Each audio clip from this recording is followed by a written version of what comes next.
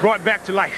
All right, Ferdie is alongside Tony Perez, the referee who did not stop the bout in round 1, and we had some comments concerning that. Let's go to the fight doctor. Tony, with everything that happened, I was very concerned. He looked so bad in that first round. I thought you should have stopped it, and I said it rather hard to the audience. I'd like to hear your view of it. Why didn't you stop it? Well, it's very simple. I talked to the man, and he answered my questions very correctly, and he was very awake, so I let him continue. I gave him another chance. Of course, the second time, he didn't answer you correctly, and you stopped it. The second time, he didn't know where he was. I talked to him, and he turned his eyes on me, and his eyes were back, his eyes glassy, and his legs rubbery. That's what I stopped the fight. Once again, proving that the men in the ring know better than anyone, and so we go back to Dick Enberg. All right, thank you, Doctor. So, winner by knockout in the 11th round, and still the WBC champion, Dwight Muhammad Qawi. Earlier tonight, we saw Tony